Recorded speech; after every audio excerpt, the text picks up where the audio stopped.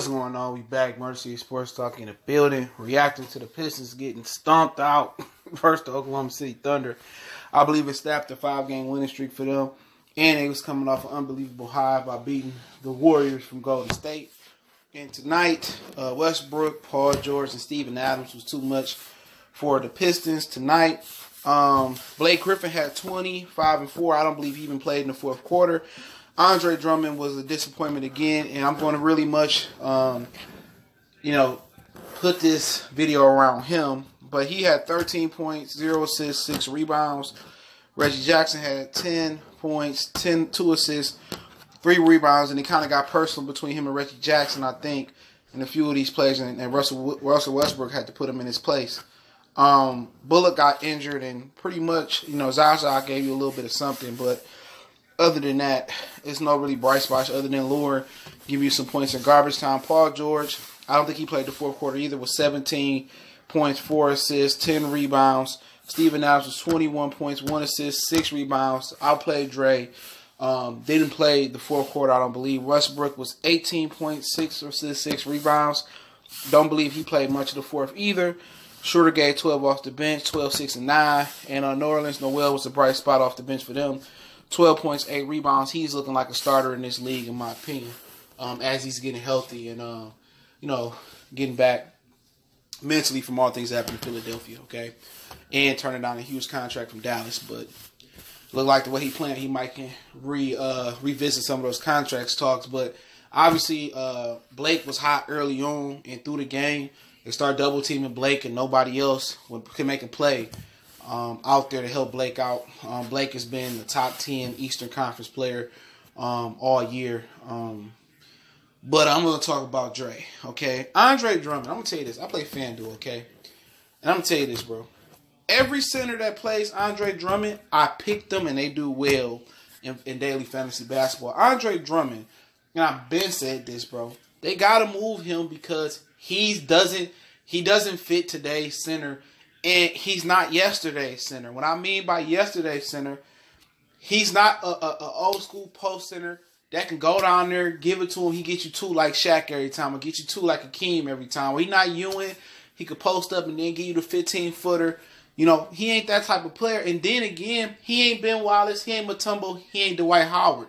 He does not defend the paint. He does not defend the rim. Where he does not own the paint. He does not anchor. He's not a good defender.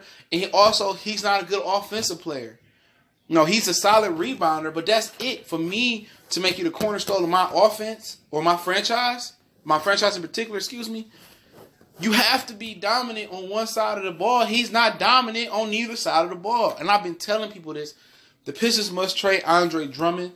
I know Tom Gores and him are BFFs, but for the Pistons to succeed, they got to give Blake Griffin a Robin or find him a Batman.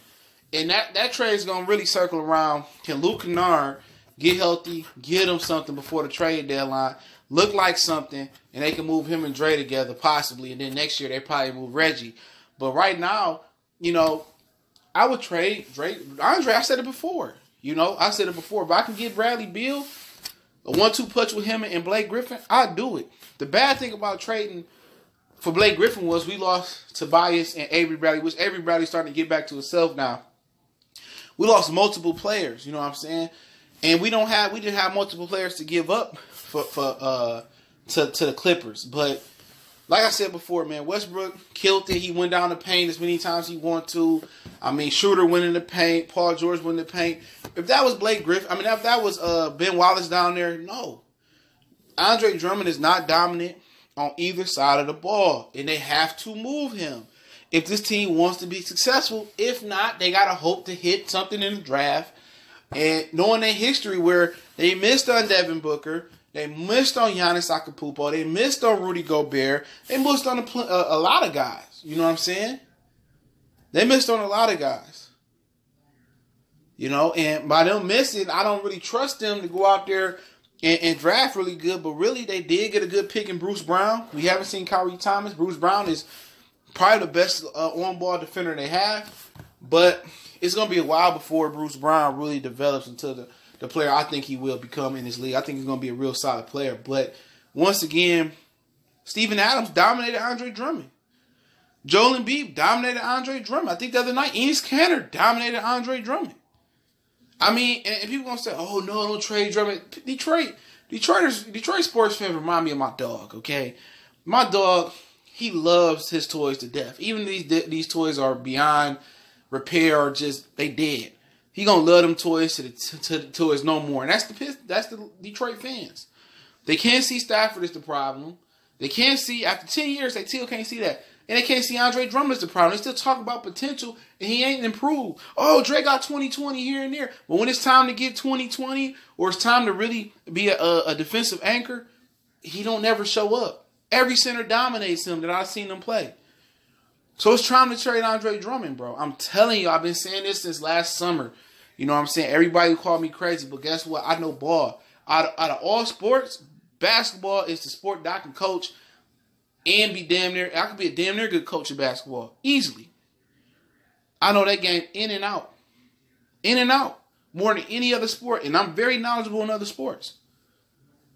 Make sure you check out my other channel, Goodfellas Sports TV too. I'm very knowledgeable, but like I said, they gotta trade this guy.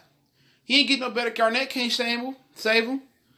Can't nobody say Andre Drummond. Get something for him while he has some type of stock. You know, I'll trade him to Bradley Beal in a heartbeat, bro. I wouldn't even think twice about it, man. You know, Dwight Howard got a butt problem.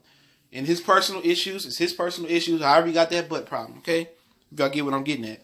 But, yeah, they fought today. I think it's a minor blip. It's nothing really to freak out about. But I was telling y'all, it's time to trade Dre. 7 Mile Dre.